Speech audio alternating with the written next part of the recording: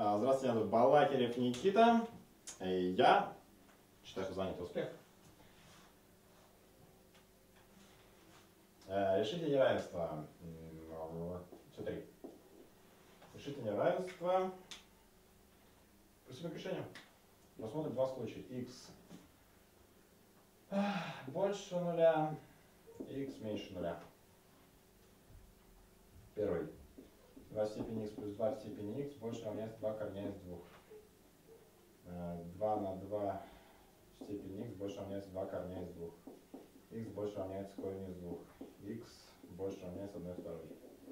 Вот решение первого неравенства. Я думаю, вопросов не возникло. Просто мы поставляем сюда вместо этого x x больше равно нуля, запускаем он и получаем. Теперь x меньше нуля. 2 в степени x плюс единица на 2 в степени x больше равняется 2 корня из 2. Здесь надо сделать замену t. 2 в степени x получается t плюс единица на t больше равняется 2 корня из 2.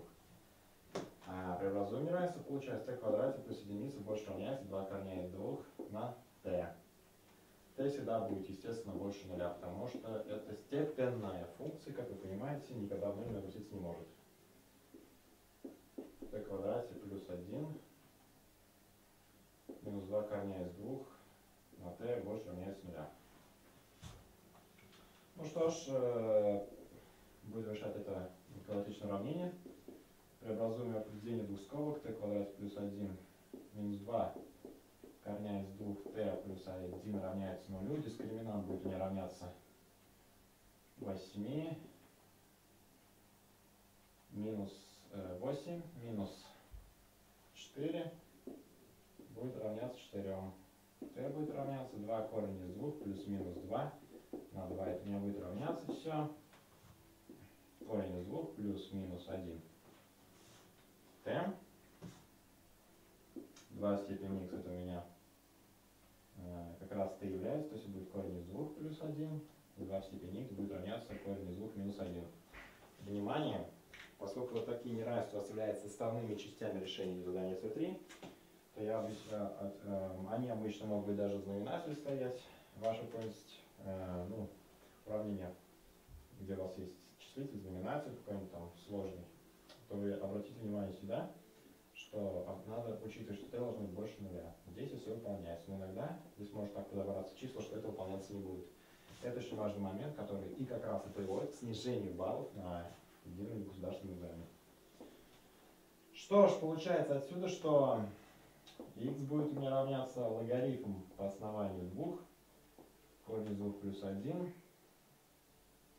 X будет равняться логарифму по основанию 2, корень из 2 минус 1. Таким образом, наше неравенство приводится к виду.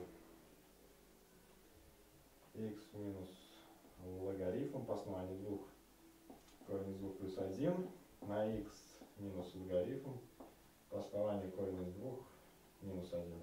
Все это будет больше равняться нуля. Вот и все. То есть в первом случае, первый случай у меня был x был больше равнялся нуля, и x был больше равнялся на второй. Теперь x меньше нуля. Таким образом, поскольку x меньше нуля, то значит это накладывает отпечаток на то, какие у нас здесь иксы тоже будут присутствовать. Значит, x в данном случае будет меньше, чем логарифм по основанию 2 корень из 2 плюс 1. X будет меньше, чем логарифм по основанию 2 корень из 2 минус 1. Вторая система сразу улетает, потому что у нас есть x меньше нуля. У нас может только вот это быть выполнено. X меньше нуля, все вот это. Смотрим сюда. X будет меньше, чем логарифм по основанию 2 корень из 2 минус 1. Меньше, чем логарифм по основанию 2 единицы, который равен нулю. Значит, это и будет являться решением нашего условия, когда x меньше нуля. Таким образом, полное решение неравенства обретает следующий вид. От минус бесконечности до логарифма по основанию 2 корень из 2 минус 1 с объединением от 1 второй до бесконечности.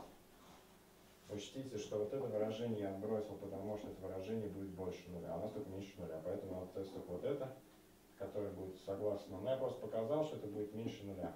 Потому что если это 0, то вот это выражение точно будет меньше вот этого выражения, значит это меньше нуля.